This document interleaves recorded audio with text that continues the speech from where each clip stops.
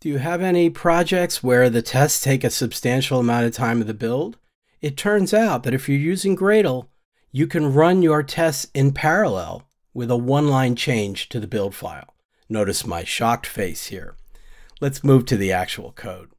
Now what I'm looking at here is the documentation at Gradle.org. I went into Gradle.org and went to the documentation link, and this is the section called Execute Tests in Parallel, which is part of the performance section of the user manual. And as it says, Gradle can run multiple test cases in parallel. To enable this feature, all you have to do is override the value of max parallel forks on a test task. For best performance, use some number less than or equal to the number of available CPU cores, and they've written out a little calculation here in Groovy, as well as one in Kotlin, so you can use whichever one you like. Tests in parallel must be independent, of course, because if they're sharing a resources, the interaction could make them unpredictable. That's not terribly surprising. Let's take a look at this in practice. I have here a project called Parallel Tests Groovy DSL. I have a separate project here which has the same code in it, but it's called Parallel Tests in the Kotlin DSL as well. So looking at the Groovy DSL, you can see that I'm using the Java plugin. I'm downloading my dependencies from Maven Central. The one dependency I'm using is JUnit Jupyter, that's JUnit 5. And this is code that will be added to your build when you create a project inside of IntelliJ. It'll say for the test task, let's use JUnit Platform, which is a short way of saying, yes, we're using Jupyter or JUnit 5. So that's fine. Now, if I was to run this, let me show you what tests I have. I have a class called single test, which is really a single test class, but I have 4 individual tests in it, labeled 1 through 4, and each one just sleeps for a second and asserts true. So I just throw the interrupted exception so I don't have to worry about that. Now, if I run this by itself inside the IDE, you'll see it'll take 1, 2, 3, 4 seconds, just exactly what you would expect. And that's fine. And in fact, when I put in my max parallel forks parameter, that's not going to change, because what max parallel forks will do is it will run multiple test classes in parallel, not the individual tests in a single class. So to prove that, what I've done is I separated each of those into separate classes, multiple test 1, 2, 3, and 4. See, they're all separate that way. Now, if I run the Gradle tests all together, so let me actually run Gradle test -- rerun. So I'll run them all, just guarantee that they'll all run. Then what you'll see here is that each one is still taking a second to run. And then in the single test, they're also each one's taking a second to run. And it's taking about 8 or 9 seconds roughly to do the whole thing. So let me modify my test block and put in max parallel forks. Now you can put in a formula, and I'll get to that, but let me just pick a number. I've got 5 test classes.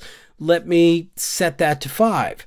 Now, I know that on my particular machine, the JVM reports that I have 10 cores, which is only true via virtualization, but regardless, 5 is a reasonable number for me. You want to experiment to find out a good one for you. Now, if I rerun what I just ran, the funny part is that the single test, as you see, took 4 seconds again, but the multiple tests, they all run in parallel. So even though they each report 1 second for the amount of time they took, in fact, it didn't take much time at all. If I run this from the command line, say using the gtime command, that's a GNU time or whatever, then I can say, let's do Gradle w test -- tests, and I'll just run multiple test star. So I could run just the tests in that pattern and watch it happen. Bang, they all ran in, well, as they say, well, it looks like we got like 2.44 seconds or something like that. I'm surprised it took that long. Let me run it again and see if the cache makes any, well, now it's all cache, so I'm going to have to put in my -- rerun flag to make sure they all run in parallel. And again, they just zip through very, very quickly, whereas the single test is the same. Now, looking at this in the Kotlin DSL, you see that I've got the Java plugin, again, Maven Central for the repository, JUnit Jupyter for the download, and there's my task.named test of type test, where I set the use JUnit platform parameter. Now again, this was generated by IntelliJ. This is lazy in terms of configuration. This only says if the task execution graph has a task called test of type test, then we invoke this. Whereas the other way over here in the Groovy DSL, that was eager. That will be configured whether I run the test task or not. Now it's easy enough to change it. All I'd have to do here is go tasks.named again, quote test, but I'll also give it the hint of what the data type is so that I get my code assist back again. So now that would be configured lazily. Again, in this particular demo, all I'm doing is running tests, so it doesn't really make any difference. Let me show you, however, in the Gradle one, that once again, if I run everything without specifying max parallel forks, I can just run the test task, for example, or in fact, I'll run clean and test just to be really explicit about it. And you'll see everything will take the individual second for every single test all the way through. But now if I add my max parallel forks again, I could set it to 5 explicitly and rerun again with the clean, starting everything from scratch.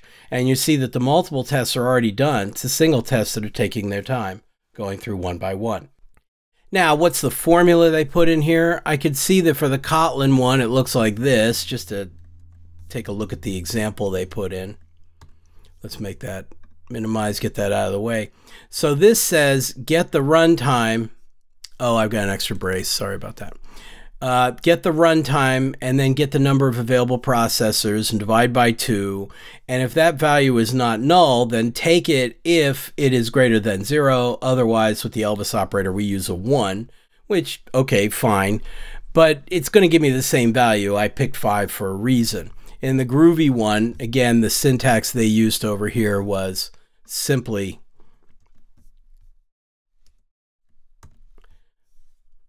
runtime dot property runtime, which is again the get runtime method, get the available processors, do an integer division by 2, and if that's not 0 or null, then if it is, then use it, otherwise use 1.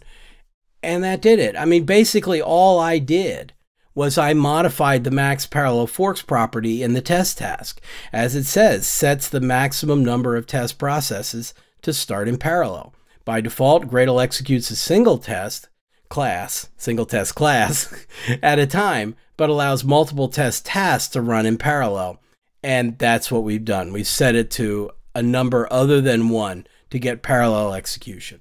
So I honestly use this all the time. It's a subset of Gradle's more general mechanism for doing worker threads and trying to run tasks in parallel, but that's well beyond the scope of what we're talking about.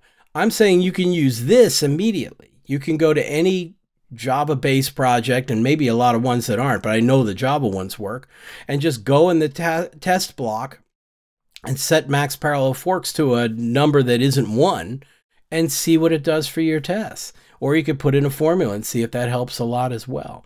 And you have improved the efficiency and the speed of your independent tests with 1 line of Gradle code. So I hope that helps you. Good luck. And if you like this, please like the video and consider subscribing to the channel for more videos every week. Take care, everybody. Good luck.